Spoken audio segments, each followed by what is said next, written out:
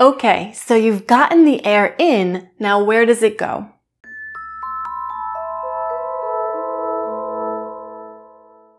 Hopefully you are breathing in through your nose, so that air first fills your nasal cavity, circulating around your turbinates, getting warmed, humidified, and purified.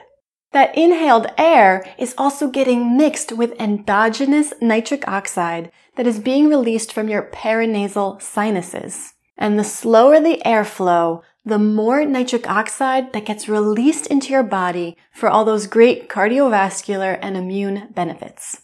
Now the air is ready to continue on its journey, so it starts to travel from your nose to your throat, heading down the trachea, aka your windpipe. And from there, the structures of your lungs really do look like an upside-down tree.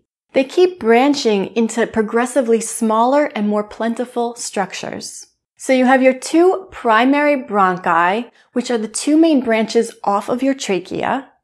And then these branch into even smaller bronchioles, which eventually branch into even tinier alveoli. And that brings us to the essential function of respiration, gas exchange. This is where that magical swapping of oxygen and carbon dioxide happens. This is where the oxygen molecules that you breathe in jump onto the hemoglobin transporters in your red blood cells in order to get shuttled around your body.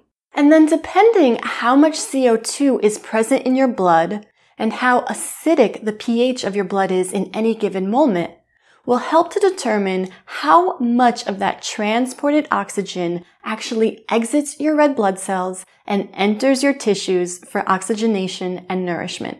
This gassy exchange is a key consideration when discussing optimal health, fitness, performance, and longevity. I'm going to talk more about the exchange of gases in the next few breath lectures in 2 minutes or less, so stay tuned. If you enjoy these super quick breath lessons, I've got an entire playlist of them, which I add to about once per week. Check them out, and I'll see you next time.